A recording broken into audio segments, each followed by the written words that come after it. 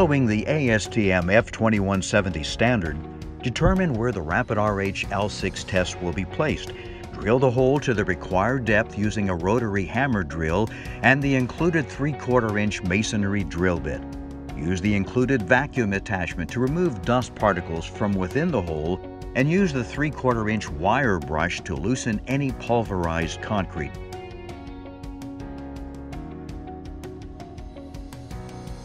The insertion tool will verify the correct diameter of the drilled hole.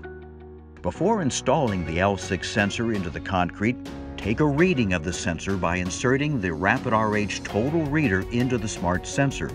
Place the insertion tool into the smart sensor and press down firmly into the hole until the smart sensor is seated tightly at the bottom. The Rapid RH sensor is designed to accommodate a standard 4-inch slab thickness. Remove the protective covering under the sensor cap to reveal the butyl rubber seal. For each additional inch of slab thickness, add 1 additional sleeve extension.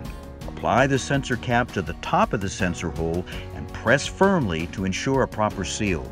After 24 hours, when the smart sensor has equilibrated according to the ASTM F2170 standard, future readings can be taken immediately without any additional equilibration time. To take a reading, remove the latex cover from the center of the protective cap and insert the Rapid RH L6 total reader. The LCD display will toggle between the RH percent reading and the degree temperature reading and will shut off automatically after 1 minute.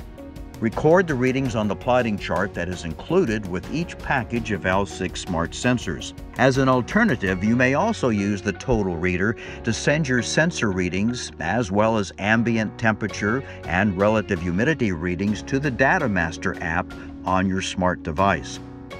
When ready to apply the floor covering or coating, remove the cap, place the stainless steel metal disc over the smart sensor, and skim coat the hole using a cement patching compound that is compatible with the flooring manufacturer's installation instructions.